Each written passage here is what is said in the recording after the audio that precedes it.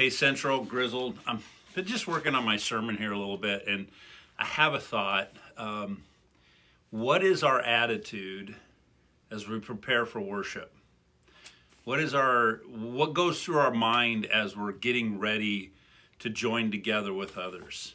This week, we're going to start looking at Luke chapter 6. And there's a couple of incidences when Jesus, it's Sabbath, and he's in the synagogue. But there's a statement that's made that just is challenging me. And this is what the statement is. Luke chapter 6, verse 6. On another Sabbath, he went into the synagogue and was teaching, and a man was there whose right hand was shriveled.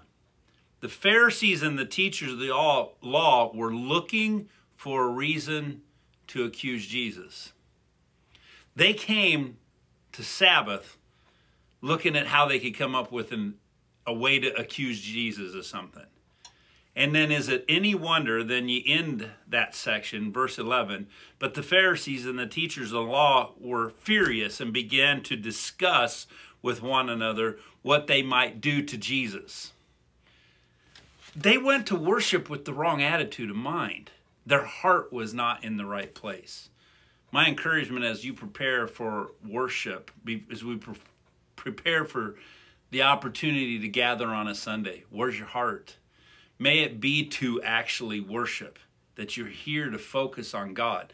Because the Pharisees, they weren't there to focus on God. They were distracted by all kinds of other things.